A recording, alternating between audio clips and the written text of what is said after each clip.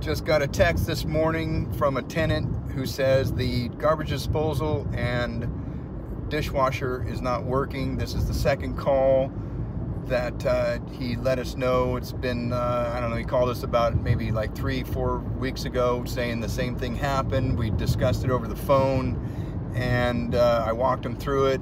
I don't know, he started playing with it and it ended up working. So here we are about 4 weeks later. He's calling me up and saying that it's not working again. I said, okay, I'll get right on it. You can see the text right here.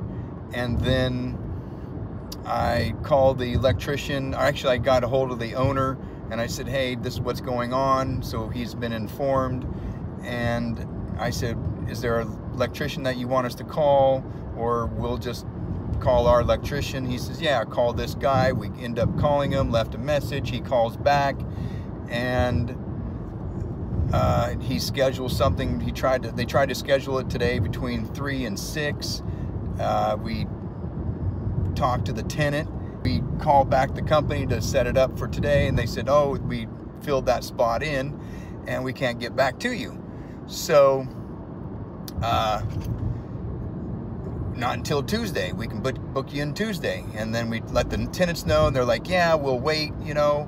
And I started thinking, I'm like, well, maybe it's just a receptacle. It's pretty simple, something I can do. And I said, you know what, let me reach out and see if this is a good time for them. Talk to the tenant. He says, yeah, that's fine, come on out. So I brushed up on my electrical, changing out a receptacle, and now I'm pretty tuned in to what I need to do, make sure I don't make any mistakes, you know. And here I am. I just pulled up to the property, and I'm gonna go in and take a look at it and see, you know, do some testing, make sure there's power, and go from there.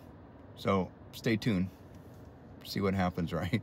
All right, we just got back from fixing the receptacle. I just went in there and I stuck my my multimeter up to the receptacle. I had no power. I look at the wall and I'm looking through and I'm, hey, where's the GFI? And he pointed it out. So I hit the button, it goes pop, and it worked. I checked it, has power. I go down below and sure enough, the receptacle had power. And I just plugged everything back in and they're back up and going.